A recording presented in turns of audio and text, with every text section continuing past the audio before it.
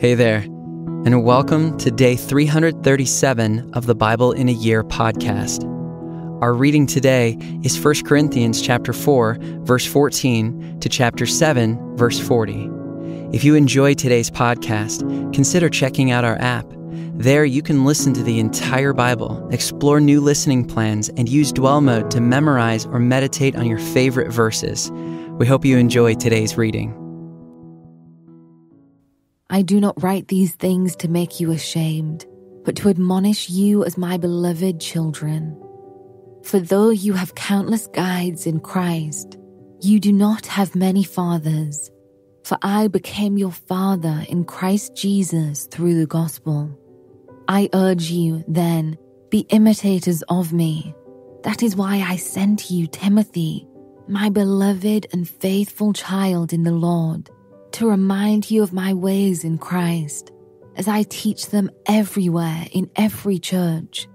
Some are arrogant, as though I were not coming to you, but I will come to you soon, if the Lord wills, and I will find out not the talk of these arrogant people, but their power. For the kingdom of God does not consist in talk, but in power. What do you wish? Shall I come to you with a rod, or with love and a spirit of gentleness? It is actually reported that there is sexual immorality among you, and of a kind that is not tolerated even among pagans. For a man has his father's wife, and you are arrogant. Ought you not rather to mourn? Let him who has done this be removed from among you. For though absent in body, I am present in spirit, and as if present, I have already pronounced judgment on the one who did such a thing. When you are assembled in the name of the Lord Jesus, and my spirit is present, with the power of our Lord Jesus, you are to deliver this man to Satan for the destruction of the flesh, so that his spirit may be saved in the day of the Lord. Your boasting is not good. Do you not know that a little leaven leavens the whole lump? Cleanse out the old leaven, that you may be a new lump, as you really are unleavened. For Christ, our Passover lamb, has been sacrificed.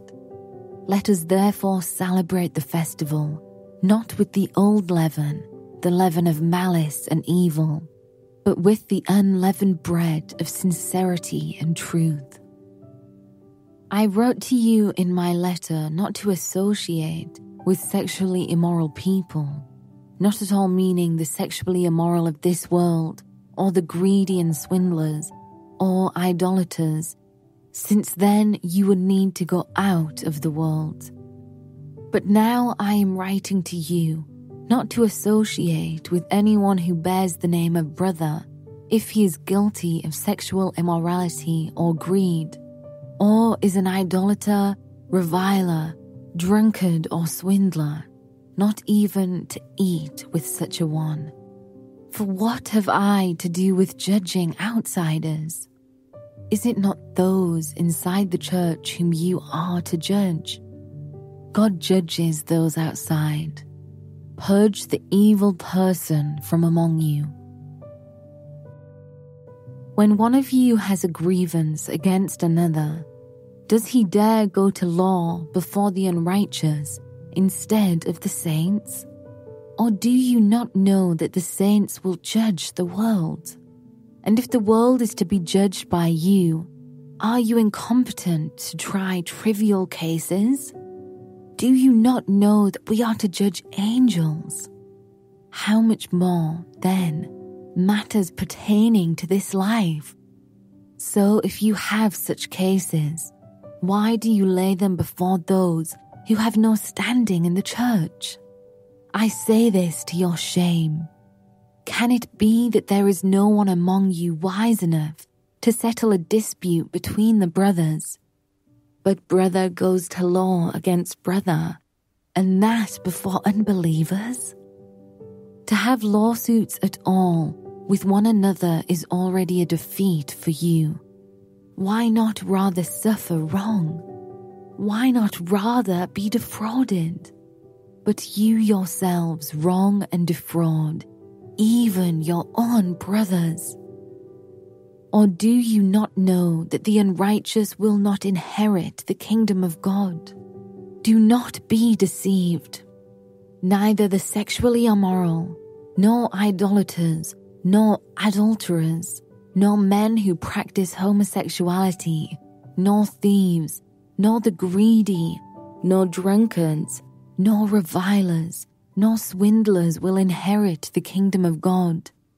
And such were some of you. But you were washed, you were sanctified, you were justified in the name of the Lord Jesus Christ, and by the Spirit of our God.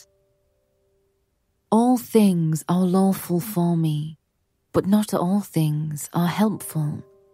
All things are lawful for me, but I will not be dominated by anything.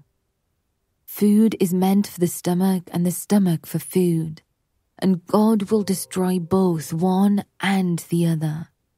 The body is not meant for sexual immorality, but for the Lord, and the Lord for the body. And God raised the Lord and will also raise us up by his power.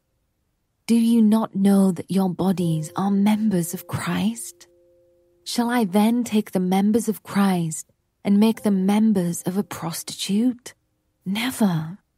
Or do you not know that he who is joined to a prostitute becomes one body with her?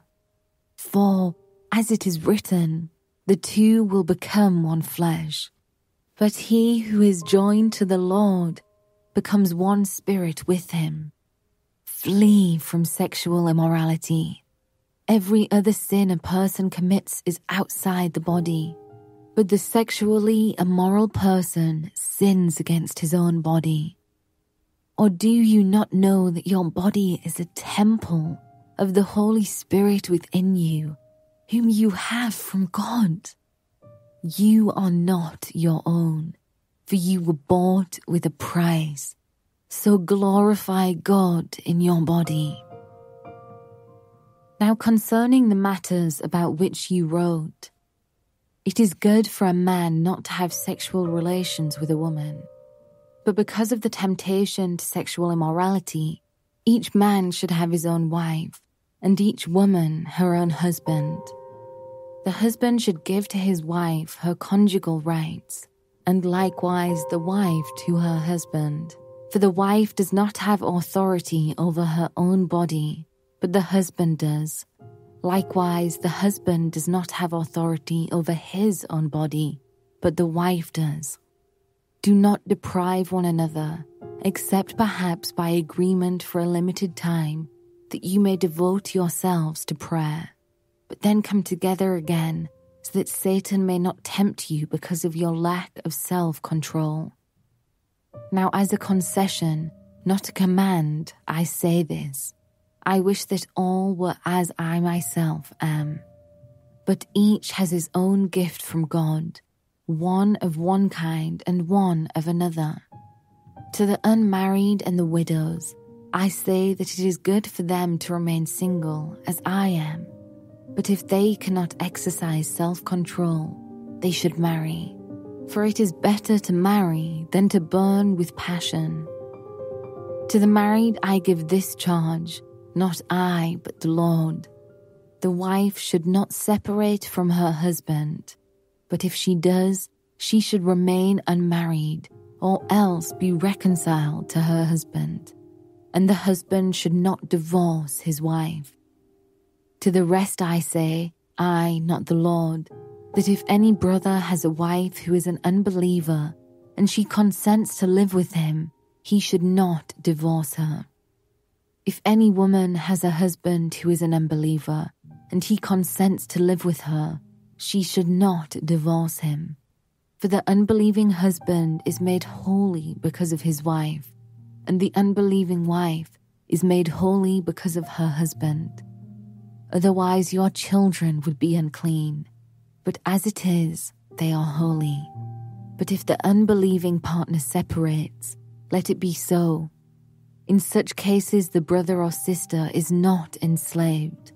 God has called you to peace. For how do you know, wife, whether you will save your husband? Or how do you know, husband, whether you will save your wife?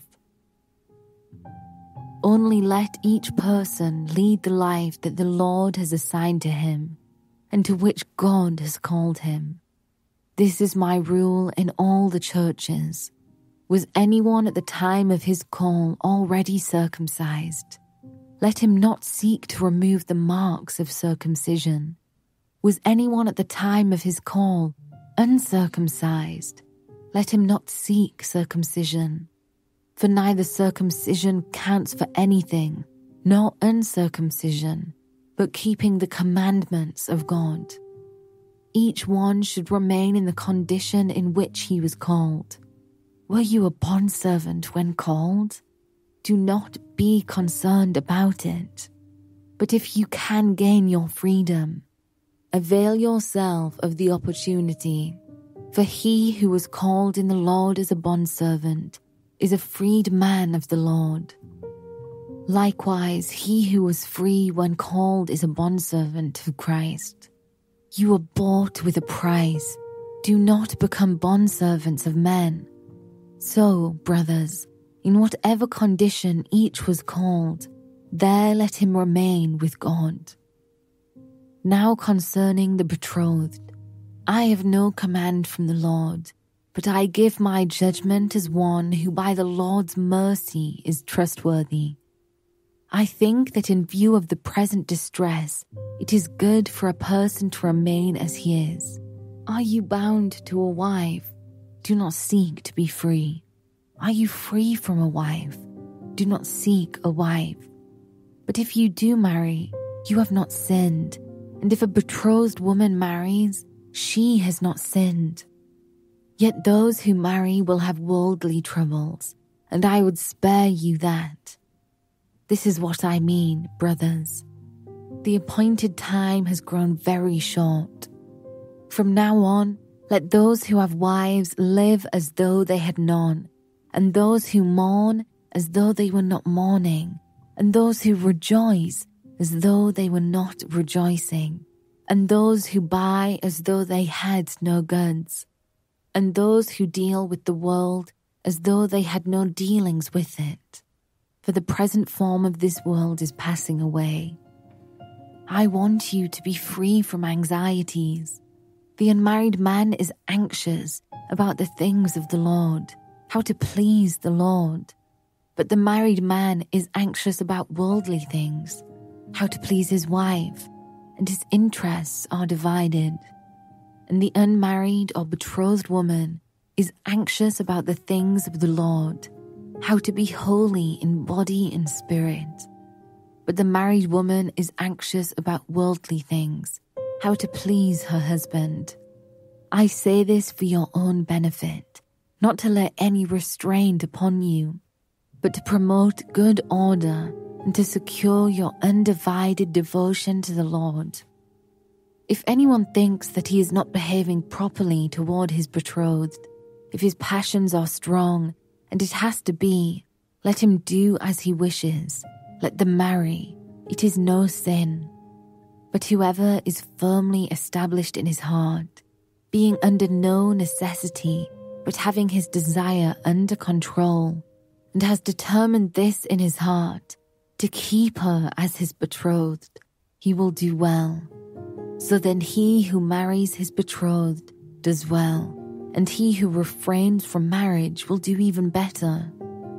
A wife is bound to her husband as long as he lives, but if her husband dies, she is free to be married to whom she wishes, only in the Lord. Yet in my judgment, she is happier if she remains as she is. And I think that I too have the Spirit of God.